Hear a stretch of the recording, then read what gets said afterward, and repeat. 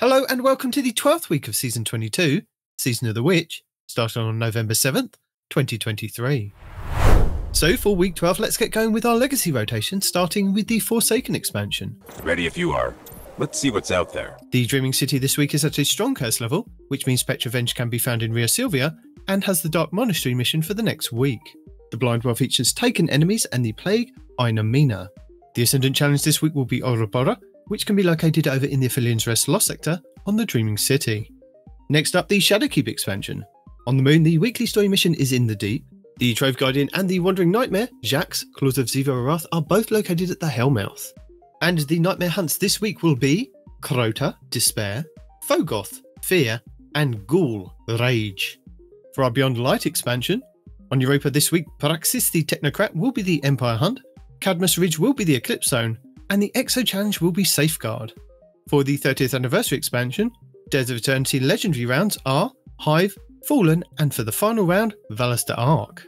The loot rotation will be on week 1's rotation, with the Scatterhorn armor set and the Wild Hunt armor set being available. The weapons available this week will be the Arc Lightweight Frame Bow, Arsenic Bite 4B, the Arc Adaptive Frame Heavy Grenade Launcher, Blast Batu, the Solar Precision Frame Linear Fusion Rifle, Corsair's Wrath, the Void Wave Frame Energy Grenade Launcher, Deafening Whisper, the Kinetic Adaptive Frame Hand Cannon, Dire Promise, the Kinetic Precision Frame Sidearm, Enigma's Draw, the Kinetic Lightweight Frame Submachine Gun, Escape Velocity, the Arc Adaptive Frame Pulse Rifle, Giant 7 Rifle, the Kinetic Precision Frame Submachine Gun, Friction Fire, the Void Precision Frame Scout Rifle, Royal Chase, the Kinetic Aggressive Frame Hand Cannon, True Prophecy, and the Solar Adaptive Frame Fusion Rifle, Timeline's Vertex. For the Witch Queen expansion, the Witch Queen weekly story mission is the Ritual, where the modifier is Fire Pit, as well as Barrier and Unstoppable Champions. Also this week you will have Altar of Reflections Catalyst and Altar of Reflections Pact. The Wellspring activity has been updated to include a featured Throne World weapon, Veritas armor, and a weapon pattern as its rewards. For the Lightfall expansion, the weekly mission is Downfall, with extra shields, lock loadouts and extra champions, Barrier and Unstoppable Champions, Solar Threat, Scorched Earth, Kinetic Overcharge, Void and Solar Surges, with an overcharged weapon, and galvanized on hero difficulty only. The Partition mission will be Hard Reset, Contest Mode enabled with Barrier and Unstoppable Champions, Arc Threat, Scorched Earth, Pestilence and Martyr modifiers, Arc and Strand Shields, with Void and Strand Surges. And the Vex incursion this week will be Liming Harbour. In addition, the weekly Lightfall reset also refreshes the Pinnacle drop for the Node Override Avalon Exotic mission on the EDZ. For the Season of the Deep, all 3 fishing ponds are now exotic all week. Raids and Dungeons.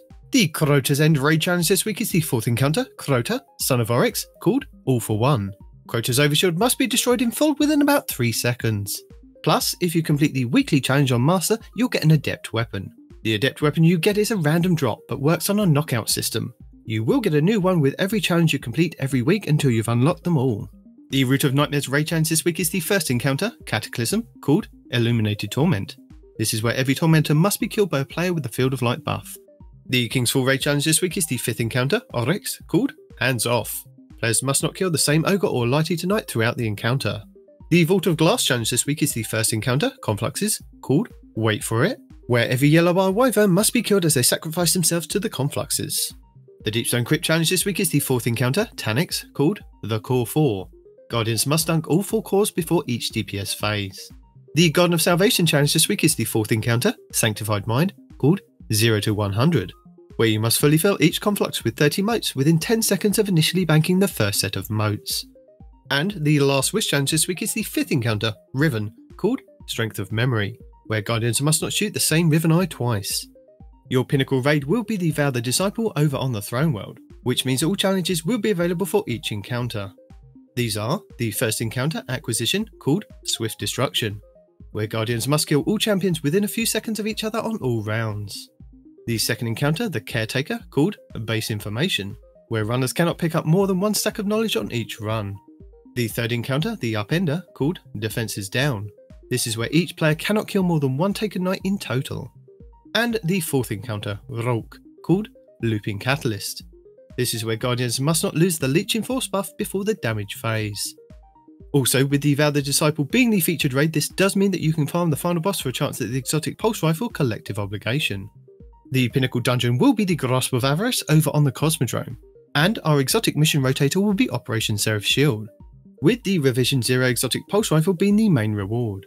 Craftable weapons available from this mission include the Stasis Aggressive Frame Linear Fusion Rifle Fire and Forget, the Arc Lightweight Frame Bow Tripwire Canary, the Stasis Aggressive Burst Pulse Rifle Disparity, the Arc Adaptive Frame Trace Rifle Path of Least Resistance, the Solar Aggressive Glaive Judgment of Kelgaroth, the Void Rapid Fire Frame Machine Gun Retrofit Escapade, the Void Precision Frame Hand Cannon iColors HC, the Solar Rapid Fire Frame Shotgun iColors SG, the Solar Rapid Fire Frame Sniper iColors SR, and the Arc Aggressive Frame Submachine Gun iColors SMG, with the Warmind's Avatar Armor Set.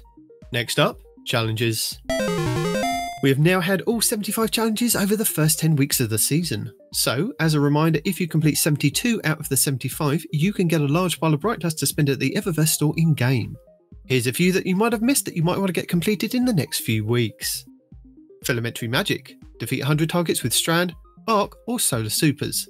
Earn bonus progress for defeating Guardians. 4. Challenge XP+. Trial by Firing Squad. Win multiple rounds in Trials of Osiris. 4. Challenge XP+++, Bright Dust and a Trials weapon. Fleeting Glory. Complete Crucible matches in the competitive playlist. And bonus progress for wins. 4. Challenge XP++ and Bright Dust. Bounty Conjurer. Complete 3 daily bounties during the Season of the Witch. 4. Challenge XP+. Darkest Nightfall. Complete any Nightfall on Hero difficulty or higher. 4.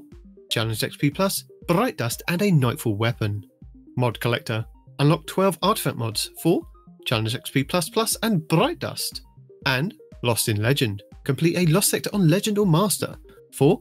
Challenge XP+ and Bright Dust. Hello! As a reminder, your daily Lost Sector will show you a flag outside which will give you details of threats, shields, champions and exotic armour you will find inside. But if you're new to the game or using an alternate character and can't find the flag outside, you will have to run through the Lost Sector normally to have it show up on your map as a Legend/Master, which you can either do solo or with a fire team.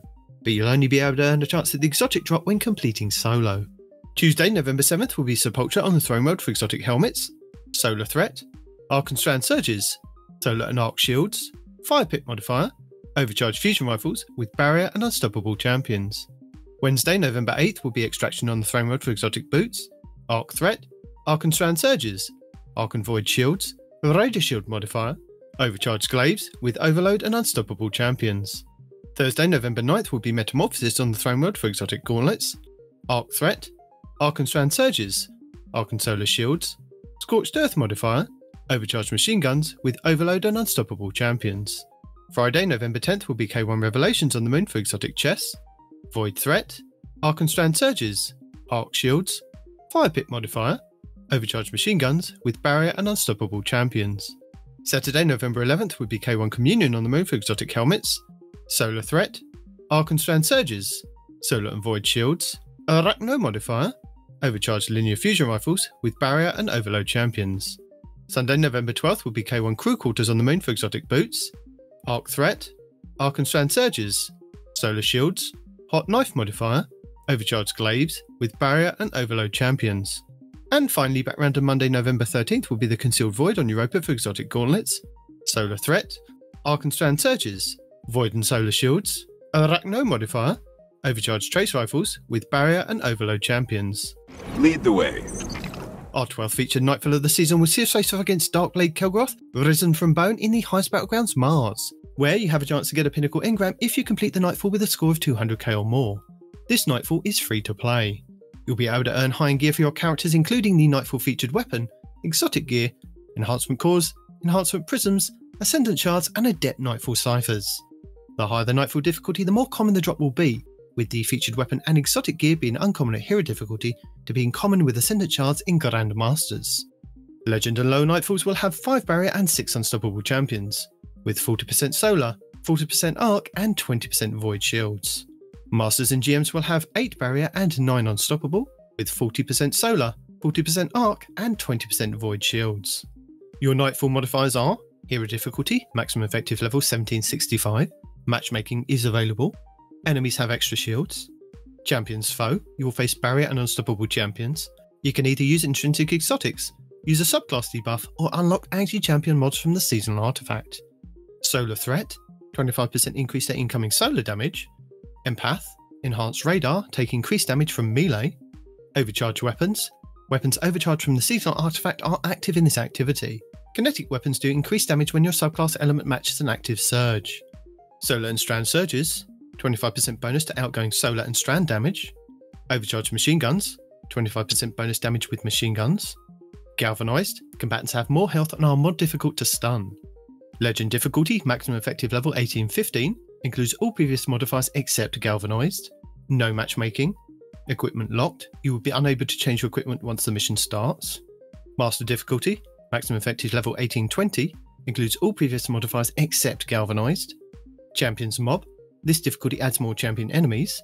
Grandmaster difficulty, maximum effective level 18-15, includes all previous modifiers except Galvanized and Empath. Join in progress disabled. Extinguish, if your fighting falls in a restricted zone, your team is returned to orbit.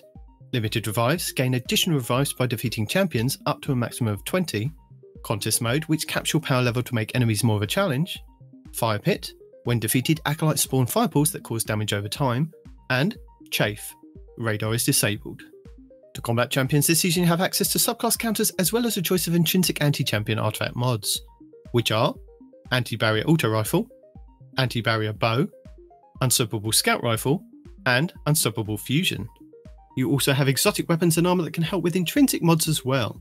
For Anti-Barrier, the Kinetic Bow Wishender, the Kinetic Linear Fusion Rifle Arbalest, the Kinetic Pulse Rifle Revision 0, the Solar Energy Hand Cannon Ariana's Vow, the Solar Heavy Sword the Lament, and the Titan Gauntlet's Second Chance, which gain a second charge of a shield throw melee, which becomes shield piercing and stuns barrier champions.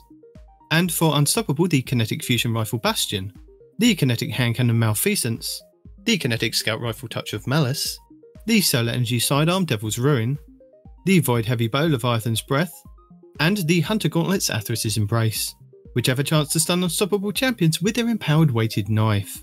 The Nightfall featured weapon to attain this week will be the Solar Precision Frame Bow Pre-Ascian Axe 4. The Pre-Ascian Axe 4 has a base impact of 76, accuracy of 65 and stability of 40. It can roll with collective action, opening shot and explosive head, with enlightened action, perpetual motion and archer's tempo. It has the origin trait of stunning recovery, where if you stun a champion you partially refill the magazine, trigger health regen and improve your recovery for a short duration. Vanguard Vindication, where final blows with the weapon grant a small amount of health. And Wildcard, final blows with the weapon have a chance to create experimental submunitions at the target's location. Lord Shaxx brings Team Scorch to the Crucible for the 12th week of the season. Team Scorch is a 6v6 PvP mode where all players wield a Scorch Cannon. Equipped weapons and abilities cannot be used in this game mode. Movement abilities, e.g. lift, jump and glide, sprinting and emotes can be used. Players are forced to use a Scorch Cannon that cannot be dropped. The Scorch Cannon has 100 ammo which is replenished on respawn. Matches have a 7-minute timer, players have a 3-second respawn timer, guilds give plus 1 point each, the first team to reach 60 points wins. If the timer runs out before the team reaches 50 points, the team with the largest score wins. The player's current and longest kill streaks are shown at the top of the screen below the score.